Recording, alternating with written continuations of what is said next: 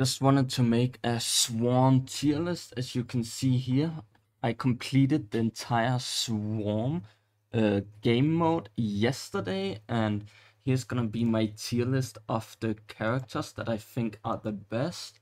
I found this on Tier Maker. I'm not sure who made it, but I didn't make it. Someone else made it on the 30th. So the first one I want to start off with is Riven. I think Riven is the best one. And hear me out. She doesn't have the best damage in the game, but she has the best survivability, in my opinion. And she has the best build variety. You can build a lot of things on her and it will work.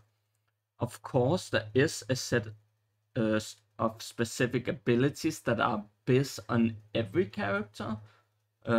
Like Static Shiv is pretty much a must-have on every character if you want the best abilities, but you're gonna get health on every character, and every character wants Static Shiv. Whether you get it or not is a different story. But she can build a lot of things, and she is the best character at surviving. And you can survive Aatrox on 4-player difficulty and solo it with Riven. It's really hard to do that on other characters, but you can manage to do it, survive it on a 4-player difficulty with things like Yasuo with his Wind Wall. But it's really hard, and you do have to get the right augments. You have to get armor, you have to get the Yumi armor augment and stuff like that. You don't necessarily with Riven. All you want is area size and the base armor, and that's all you should need to survive Aatrox solo. The second best character is gonna be probably Yasuo, in my opinion. He has the best damage in the game, and his Tempest Steel skill is just absolutely broken. Max it out as soon as you can, and you'll have a really easy run. He is super bad early game, and it's really hard, but once you get going with him, he's the strongest by far in terms of damage. His survivability can be a little bit rough at times, and that's why I don't think he is as good as Riven, but he's definitely still S tier in my opinion. And here we're gonna come to a lot of hard champions. I think we're probably gonna want Seraphine here. Her shield, AoE shield, is really good in team play. She's not as good in solo play, but her immunity on her ult is also really good in team play. It's not as good in solo play, but I think she's a solid A tier. I think another solid A tier is gonna have to be Xayah. Xayah is a bit rough to get going, but she does have extreme single target damage for things like the Elite and Aatrox. You can basically kite Aatrox on extreme and kill him very easily with Xayah, and then iframe a lot of the swords. It is gonna be a little bit rougher than doing it with Riven or Yasuo, but it's definitely not that hard. I know she can easily do it solo. I don't know if she can solo a 4-man. I don't think she can, so she is gonna be an A tier, but she does have really good damage, and you shouldn't struggle too hard on extreme Aatrox with her. The next ones are gonna be a bit weird, because I don't think there's any super bad champions here. And I think all of these are pretty close to being on par. I know a lot of people are talking bad about Aurora, but I don't think she's as bad as people think. We'll get into that later. I think Jinx is gonna have to go in B tier. She has a ton of damage. The problem is a lot of her damage relies on movement speed, and she's really hard to control and very easy to die on. So I wouldn't recommend playing Jinx, and I'm considering putting her in C tier actually. She's just really hard to survive on, like really hard, and she requires specific augments to really be good. On the other hand, Leona, we have things like Leona and Briar. Briar got me through one of the hard modes, the third map, the lab. I was really struggling with it, but Briar made it really easy. But Briar does get worse the higher difficulty scaling you go on, because you can no longer heal from her skill.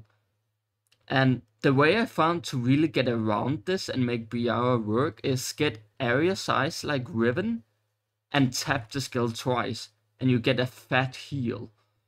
And with the bigger area of effect, if you take it, you don't have to be melee, and you can pick up ranged spells as well. So I actually think Viara has really good survivability, and she's not as bad as people think. So I would put her in B tier. Leona is kind of weird, because feels like she has to get into a specific build with her area of effect. Ilawi is pretty good damage, but this health regen is a terrible mechanic, so I'm not sure about her. I think Aurora is gonna go in B tier. Definitely. Honestly, she doesn't have a lot of damage on her skill, and her skill is very weak. But you can leave her skill at level 1. You can leave it at level 1. You don't have to level it. And all you want is ability haste. And you're gonna have around 4-second cooldown on your E. If you can get health regen, or if you can get cost country with max health, and you can get the reduced max health and 20% health regen, it's basically impossible to die on her with her low E cooldown, because she will full heal after every hit anyway. But you are prone to getting one shot by the Aatrox Slam. I do find that her own skill lacks damage, but she can easily make up for it and out damage other people with good abilities. And she has really good survivability, but she is very difficult to get in the right spot. And you can die if you don't play her right. A bit of the same boat as Jinx, where Jinx is hard to control because of the high movement speed, and Aurora is kinda hard to figure out how to play without dying, because you have to be a little bit more careful, and you have to play around your E and health regen, and health regen is a bad mechanic, so I want to put her in B tier. I don't think there's a D tier champion, but I am gonna put Ilawi in C tier. She does a good amount of damage, like her damage is great, absolutely great, but when it comes to bosses, she falls short. Like, she's fine at clearing the stage, but the boss, you have to be able to clear the boss to clear the map. And I found her really rough on the boss. Even if you get 100 health regen a second, you're not gonna survive. You're still gonna die on the boss very easily. You can't stand still around your tentacles and tank, so you have to run away from your tentacles, and therefore her passive gets nullified and doesn't really work. So she basically have a dead passive, and her skill doesn't do a lot of damage. It spawns a tentacle that does a lot of damage, which is pretty bad. But her Ether is pretty good, and her ult is pretty good, but again, you have to run away from the boss in most cases, so you just ain't gonna get the most value out of it. So I'm gonna put her in C tier. She's by far the worst in my opinion.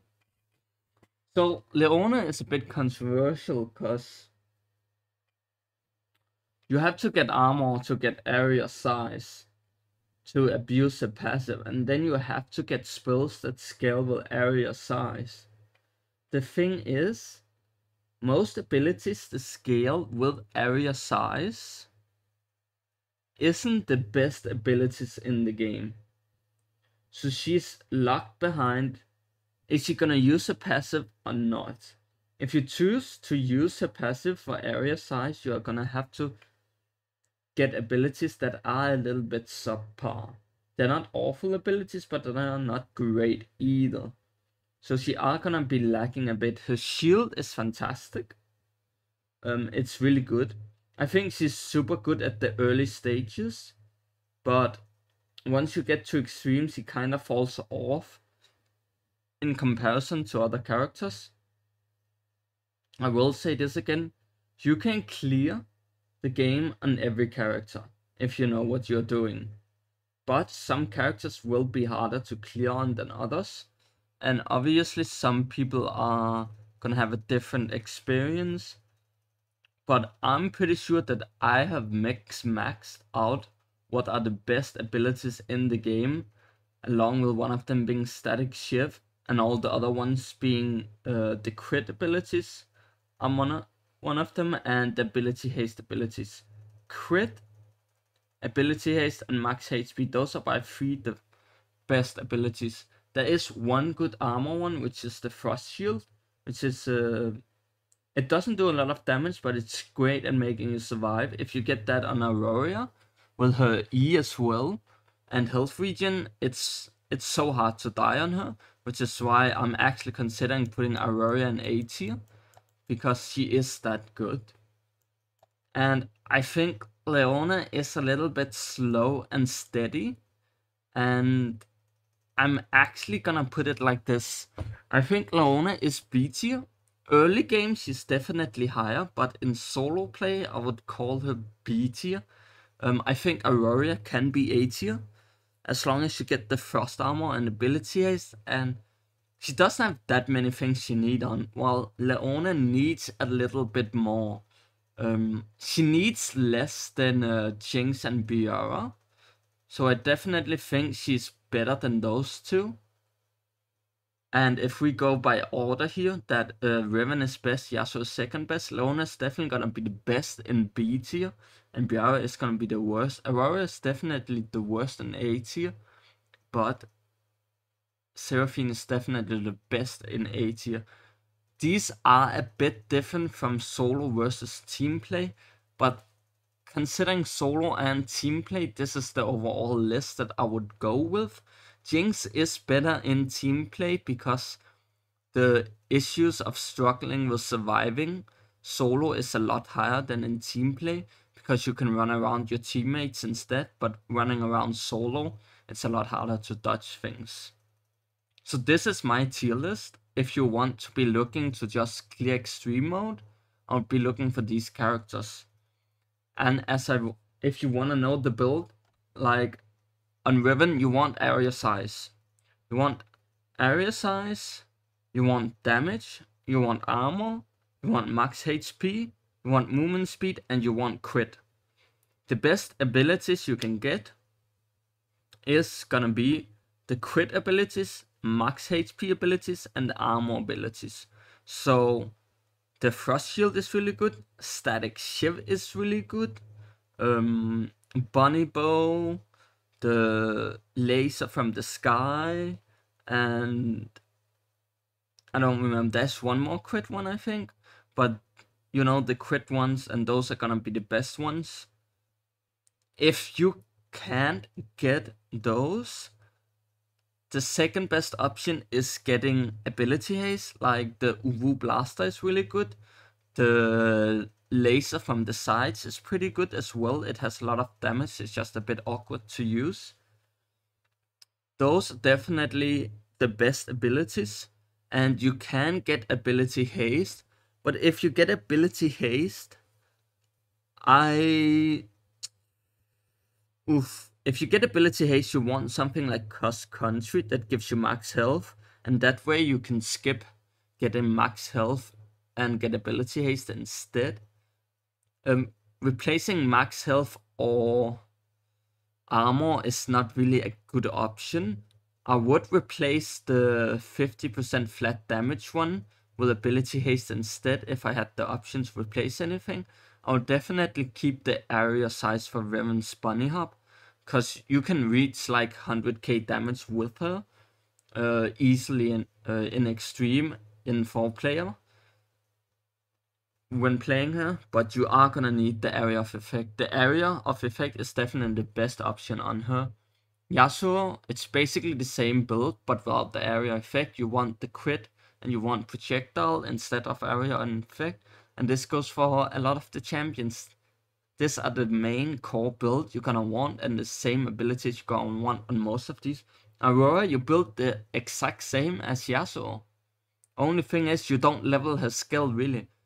You can up for XP in case you do get his skill evolved. It's a bit of extra damage and it's not bad. So you can up for XP, and if you don't get the skills you want, you can get Annihilator, but I think it's not bad.